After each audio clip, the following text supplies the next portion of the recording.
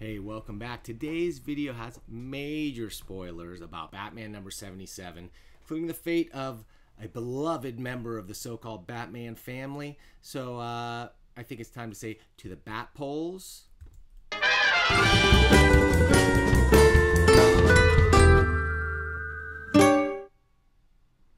Hey, welcome back. Thanks for joining us. It's kind of a bittersweet day. I went into the comic shop today, got my comics, sat down in my chilly chill spot where I like to sit and eat a little bit of chili, read some comic books, and I read Batman number 77, among a few others, which I'll talk about later this week, and got to a pretty surprising part, something I was not expecting to happen. Let's go right to the $1 Million Comics Cam. So Batman 77, Part 3 of City of Bane. Basically, in a nutshell, if you haven't been reading Batman, Bane has taken over Gotham City, has installed the villains from Arkham Asylum as its police force, and have barred the entire superhuman community from entering, and specifically the Batman family, on penalty of the death of one Alfred Pennyworth, Batman's butler.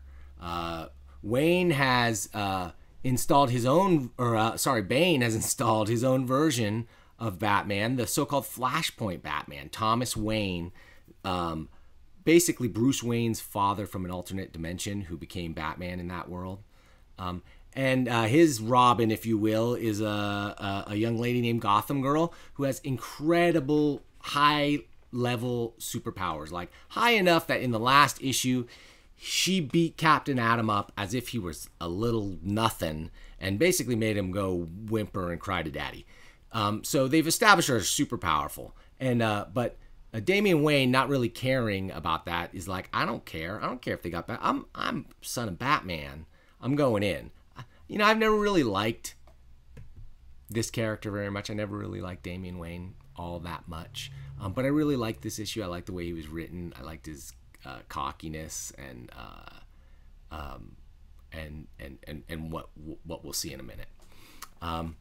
So anyway, he comes up with a magic gimmick. Maybe it implies that maybe he made a deal with a demon, sold his soul or something, and a funny little bit of dialogue, and basically neutralizes Gotham Girl with magic. Because of course, when you've got ultra superpower in the DC universe, you know, magic is the trump card to ultimate science-based superpowers, which is pretty cool.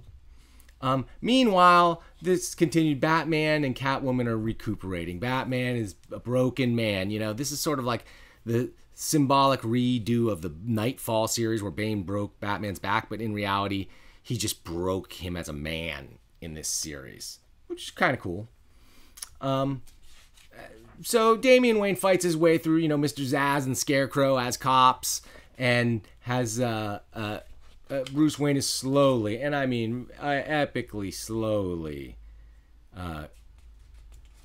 getting nursed back to health.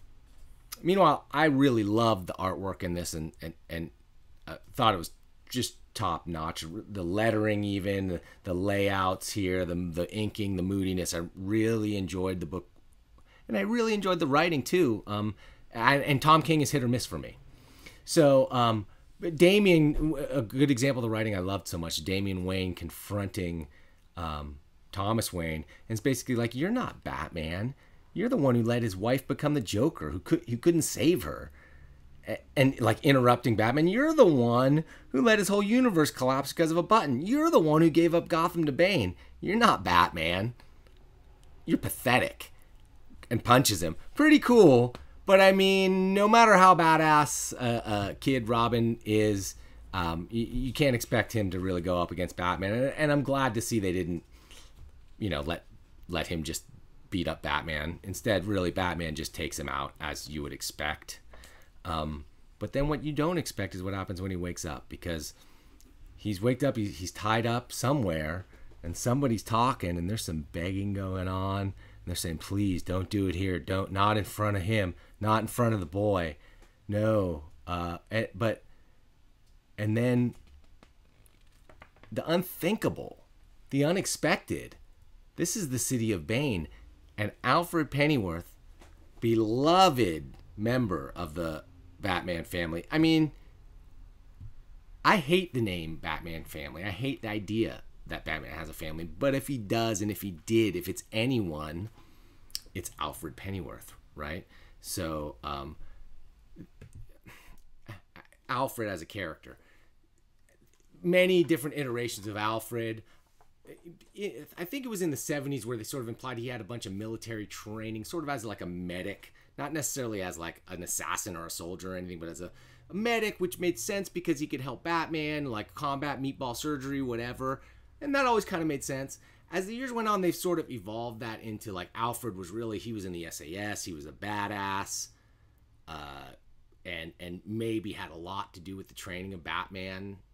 And I kind of like that idea. I kind of like the idea that that Thomas Wayne is Bruce Wayne's father, but really it's Alfred who's Batman's father. He's the one who took the broken Bruce Wayne, and something happened between that and him becoming Batman and being an adult.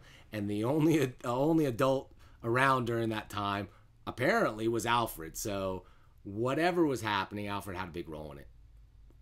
Obviously a very important character in the history of Batman, and like a beloved one. You know, I was railing in another episode about how stupid the idea of the Batman family is. I still think it's pretty stupid that we've got whatever 3 or 4 different versions of Robin running around at the same time, talking to each other like they're brothers or siblings, and like just being goofy and fun with Batman. It makes no sense to me.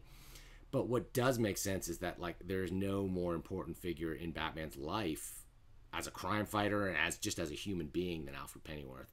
And Batman's already been a pretty broken guy. What's this going to do to him?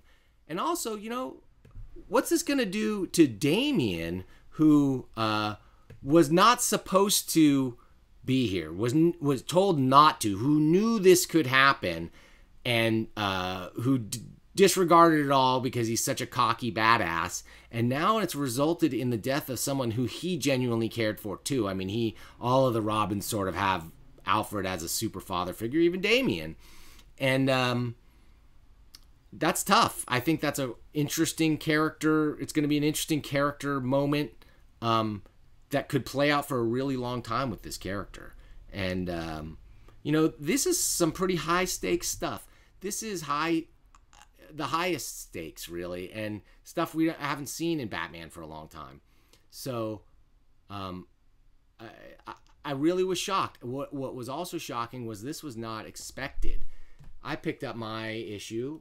There's nothing, there's no special death of, there's no foil cover, there's no poly bag, there's no commemorative card. There was not even a solicitation information saying this would happen. I mean, we knew that Alfred was kidnapped and that Bane was threatening to kill him, but like how many times has Alfred been in mortal danger or whatever, and even to like the Batman TV show, right? And like, no, what's gonna happen to Alfred? Nothing, right? Because he's foundational. Nothing foundational really changes for Batman, except when it does, right? Except like when Jason Todd dies or something like that. This feels like one of those super dramatic, super important moments in a character's continuity in just a regular issue of a series, not an overhyped collectible edition. Ironically, that's what I think is going to make this very collectible. I'm not the kind of guy who tells you to go pick up the new hot comic, but I'll tell you what, nobody really saw this coming. Nobody ordered extra copies of this thinking that Alfred was going to die. If anybody had reasonable information that he was going to die, people would order a ton of them and they would be available. Today's Wednesday. It came out today. Go to your comic shop today and go get this issue. Pick up some of the previous issues too. Maybe pick up a trade paperback. Drop some money at that store beyond just this issue. Don't be just that guy or gal that comes in looking for the hot book, and don't go buy a stack of them, okay? Pick one, like a decent person, buy one and leave some for the rest of the people out there who might want to enjoy some Batman and hopefully increase the sales for that store and for DC Comics in general, because, man, the whole comics industry, from retail to publisher, it needs help, right? It needs support from the fans, from you and me. We have to support these things if we want to continue reading them. I don't want to live in a world where comics are just downloaded or like put in like eye drops into my eyeballs. I want to read paper comics. I want to enjoy them. I want things I never expected to see happen. And that's what I got out of Batman 77. So go check it out, and thanks for watching.